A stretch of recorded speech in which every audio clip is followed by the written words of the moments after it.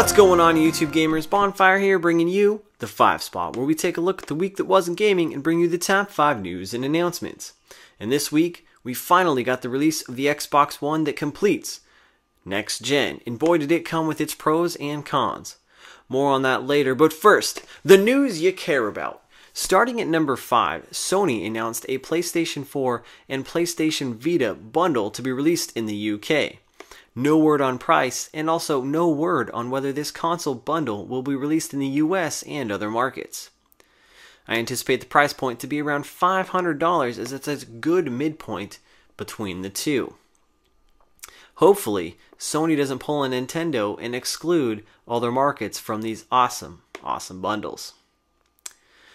Next, at number 4, early adopters of the Xbox One are experiencing both hardware and software problems. On the hardware side of things, the disk drive isn't playing games and makes a grinding sound when games are inserted, though not damaging the disks. On the software side of things, the operating system and dashboard seem to crash and constantly need rebooting, and some users are experiencing problems in the party chat. Microsoft said this is affecting only a small number of Xbox One owners, and they're working diligently to correct the problem. Even IGN experienced one of their Xbox Ones not reading discs, as well as one of my good friends, WhackMed19. This parallels the PlayStation 4, as they also experience problems of their own. And what else can you expect from such large hardware launches? So much for that Xbox One fanboy who said they're going to have a perfect launch.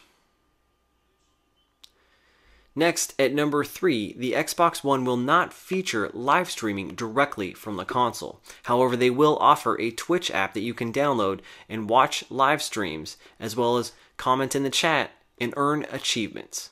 And this has left the internet and gaming community raving about not being able to live stream from your Xbox One. But really, this isn't an issue. You can use your capture card to live stream just like you could with the Xbox 360. So really, what's all the fuss about? Seriously, it's not an issue. Man.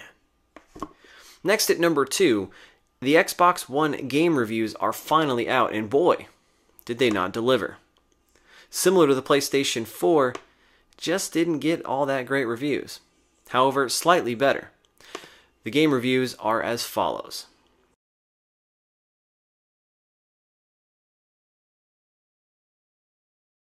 What happened with Ryse?